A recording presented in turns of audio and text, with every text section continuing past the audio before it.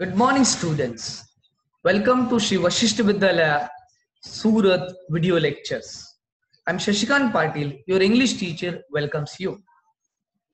I know all 11th standard students of our school are at home, safe, and taking all possible care to prevent yourself from COVID-19 pandemic. The condition around you is critical, so please be at home and be safe.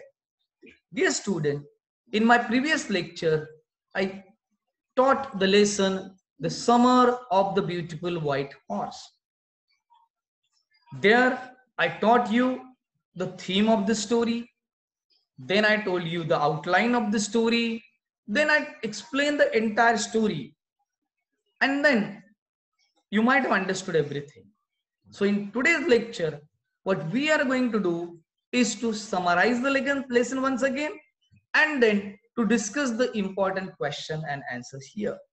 So I hope I'll recap the lesson in short in a very couple of minutes time.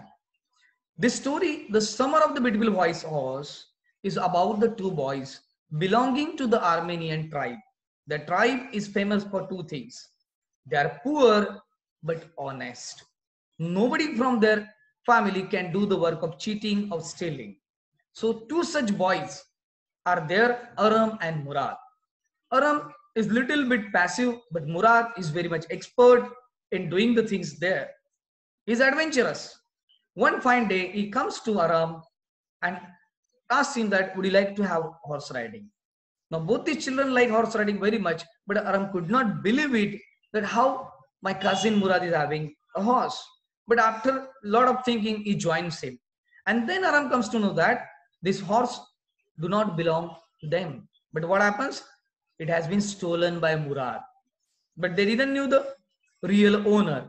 So, as a matter of fact, but they were boys and they wanted to enjoy it. Their pure intention of stealing the horse was to enjoy the ride.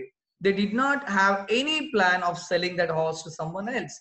So that is why they consider that this is not at all a stealing, because nobody from their community or family has done the work of theft. So early morning they used to enjoy it and keep it into the deserted barn. But one day Aram comes to know that this horse belongs to his uncle's friend John Byro. And he tells his cousin Murad that you cannot return it unless I learn it. As a matter of result, what happens there? Murad also agrees and they keep learning and enjoying the horse riding. But later on, what happens? One day when they were returning from their horse riding, the real owner of the horse comes there on the way. Now these boys could have been caught red-handedly and they would have proven blood to their family because they will be caught as a thief. John Byro comes. He observes the entire horse from up and down, and he was sure that it is his horse, but he knew these boys, the family of these boys, and he knew that these boys can do anything but not the theft. So he tells that this horse is identical of his own horse. Otherwise, piece to piece, this horse is the same. In this way, these two boys narrowly escaped from being called as a thief. But at that juncture, they decided that we should return it. They decide to return because their self-conscious gets awakened. And they said that enough is enough. And now this horse must go back to its real owner, John Byro. So at night, they return it to its real owner and come back. So at the end of the story, what we find is that, what they find that actually this horse was basically John Byro and they gave it to back. So here what we find is that, what is there? We find that these boys were successful in retaining horse. So, and they saved themselves from being called as thieves. So, my dear students, will find it that here, this is the summary and the recap of the story. Now, what we'll do is that we will recap the lesson here. And you'll find here The Summer of the Beautiful White Horse by William Saroyan. You can see it here. Now, let us move forward and move towards this lecture at the discussion level. Question and answer. Now here, What is there? You can see. Yes, you can see over here that the summer of the beautiful white horse. Are you getting it here? Yes, definitely. You can see it here. Now let us understand the question and answers. Now, this is the revision and discussion on the important questions and answers. So first question is that you will probably agree that the story does not have breathless adventure and exciting action. Then what in your opinion makes it interesting? Understand this question in detail. There are no great happenings, no excitement, thrilling. Still, what is that in the story which makes it interesting? So dear student, we find that there is something in the story which is very interesting. So let us see what is there. The story did not have exciting action and breathless adventures, yet it had suspense in the story which made it interesting for the readers. It was a good psychological narration, and both the boys wanted to try something adventurous. As their family was poor and they both wanted to ride a horse, Murad stole it and they both rode it for quite some time. After they were over their game play, they took it back to its original place and owner. So, dear student, what do you understand from here? You understand that though their tribe is famous for honesty, but still these boys did the work of stealing. But that cannot be called as a crime because these boys had never ever any intention of selling it. But they are adventurous. But in doing this adventure, they are keeping it in secret. And there are many instances in the story that where their secret would have been caught and they would have been caught as thief. But it didn't happen. And by the end of the story, they successfully returned the horse. So that is why here they save themselves from that. So this story is interesting for that purpose. Now here again, what we find is that, what we find here, second question, did the boys return the horse because they were conscience stricken or because they were afraid? Now here you'll find that these boys, why they return the horse? Two things are there. Were they afraid or they were conscience stricken? So it is a mixed answer. Definitely, when they were about to get caught by John Byro, they had a little bit fear, but thereafter their inner conscience gets awakened. So those things and those content will be covered in this question and answer. So let us move over there. What is there? The boys returned the horse not because they were afraid, but because of their conscience stricken, and their family was known for its honesty. Yet they had stolen the horse months ago when they met John Byro on his way to town. The horse was with them. He carefully examined it and shared that it looked exactly like the one he had, just like a twin. It felt like it was his own horse, but since he knew his parents, he didn't believe it was his horse they were carrying. This struck the boys and they decided to take the horse back to the farmer's vineyard to put it in the barn. So, dear student, let us simplify this answer. What happened? They had already stolen it, but they don't have any intention of selling it to someone else. Their pure wish was to enjoy the horse riding, and that had driven them to keep the horse in their custody. But one day, when they were going back after the riding, the real owner comes there. And when the real owner comes there, now they had a tough time. John Byro, when observed the horse, he was very much sure that this is my horse. But at the same time, he knew that these boys cannot do these stealing works because they belong to the family which is very honest and truthful.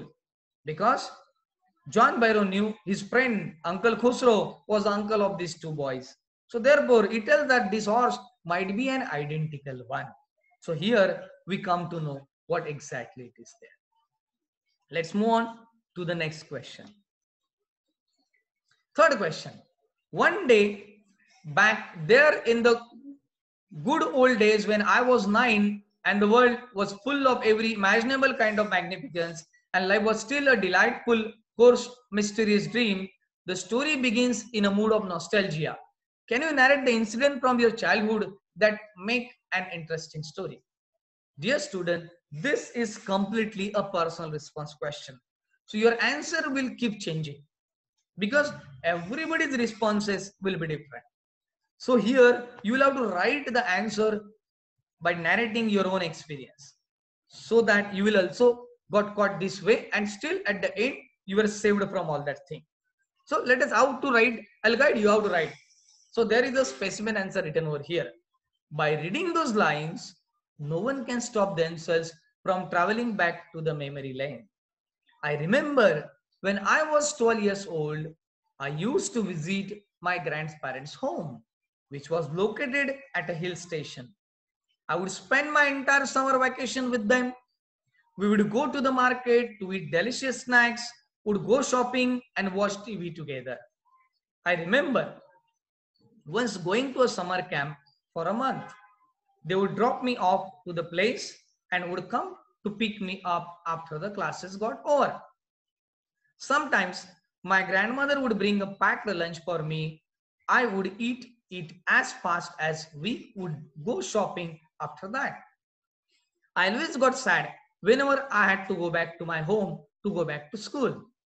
So, students, here I have narrated my own experience, and this story makes me become nostalgic, going past in the childhood memories of myself. In the same way, you are supposed to narrate your own story. So, all of you will have to give your answer in a different way. You cannot copy the same answer which is mentioned over here. Understand these things? If you understood this thing, then let us move forward here. What is happening over here is that the story revolves around characters who belong to a tribe in Armenia. Murad and Aram are members of the Gargolian family. Now locate Armenia and as it is in Atlas and prepare a write-up on Gargolian tribes. You may write about their names, traits, geographical and economic features as suggested in the lesson as per your reading. See student, all these questions need to be answered on the basis of what you have studied in this story. So here now we have to be cautious that here these questions are completely creative based on factual information provided here. Now the answer is will be like this. Gargolinian tribe is said to be a work of fiction by author William Saroyan in his book of the year 1940, My Name is Aram. They were Armenian. They were poor people who hardly managed to gather food to feed their stomach every day, but they were known for honesty. Hospitality is one of the important aspects of the tribe. Most of the Armenian people followed Christianity. They have a huge variety of food at social gatherings. They focus on forgiveness and sins and on the spirit of tolerance. Dear student, here what we have done, we have compiled some of the information about this Armenian tribe based on our reading of this lesson and our general knowledge about this, because ultimately this lesson is also a work of imagination and a creative work.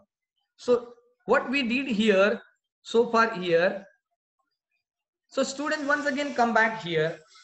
Today what we did, we tried to summarize the story in short, and then we have discussed the important questions and answer. So my dear students, if you have watched the earlier lecture in details, and if you again watch this lecture closely and then prepare the question and answer, then I'm sure that your preparation on this lesson, the summer of the beautiful voice hours, will be complete. You are home. At home, you have to do one thing. See, you have to keep interest in your studies. You have to revise whatever the English department teachers are doing for you in 11th standard. Don't think that school will start, then I'll do. No, nobody is stopping over here. We all are continuously striving for your betterment under the leadership of our Honorable Principal, Dr. A.K. Gaur. So please and please make sure that as we people are taking it seriously, you also take it seriously. But before taking goodbye to you, once again, I'll tell you, stay home, stay safe, and take good care of you. Thank you.